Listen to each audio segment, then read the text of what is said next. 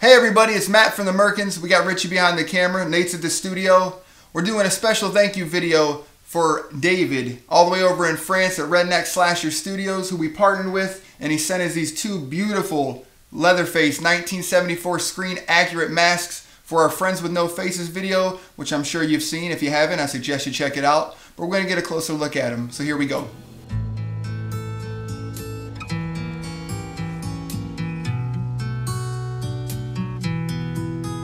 I'm supposed to be a mute, but that ain't the truth. Love wearing my blue tie and hair. Just to let you know you're not the last one to go. I was the last one to watch you gasp for air. So those were some clips from our Leatherface Friends with No Faces video, which this mask was featured in. It's the 1974 killing mask, and I'm going to explain to you why it's better than any other Leatherface mask on the market. So, if we take a closer look, David obviously took the time to hand stitch the latex mask all the way through. I mean, most of the ones that you see nowadays are just painted on there, because we have a CFX one that's just painted when it comes to the stitching. He took the time to put the eyelashes and the eyebrows on there. It's got the hole punch through the neck, which ties securely through with the leather laces. And most of them don't have this. It's the metal bar piece, which is in the mouth. He's got the metal wiring punched through the lip. He's got the metal wiring which is holding the hole in his head together. And he also, when you buy this mask, it comes with the wig attached to it.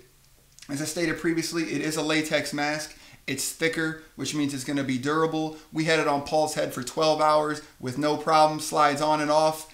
I mean, it's built to last. David, you definitely know what you're doing. So now watch a few clips as I grab the Pretty Woman mask. I'll be right back.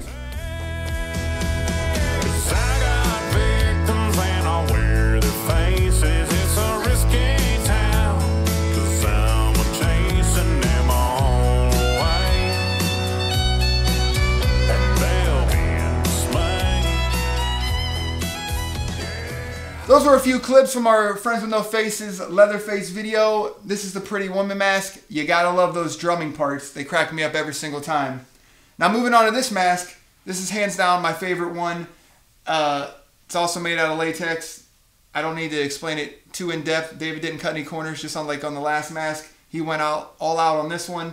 It's got the wobbly neck, which is just like in the movie.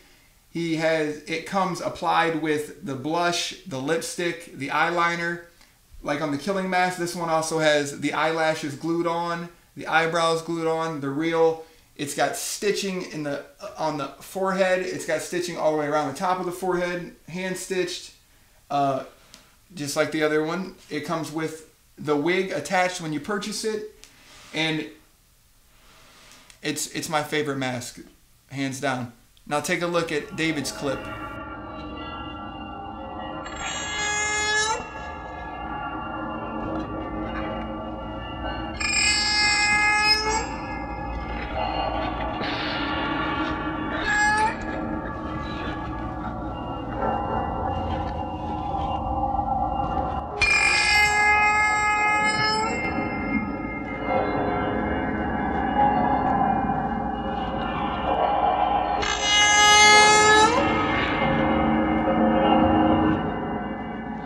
Alright guys, that about wraps it up. Thanks for sticking with me. Sorry for stumbling around. We don't usually film videos like this. I'm not very good at talking on camera in front of everybody.